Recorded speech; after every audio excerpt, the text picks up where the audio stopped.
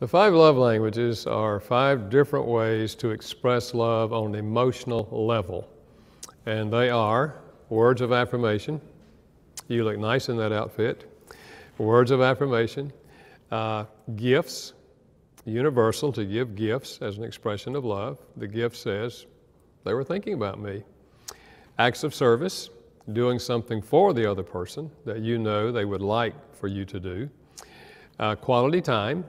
Giving them your undivided attention. I don't mean sitting on the couch watching television together. Someone else has your attention, but you're looking at each other, or you're taking a walk together and spending time talking to each other. And then physical touch. And out of those 5, the basic concept is that each of us has a primary love language. That's the one that speaks most deeply to us.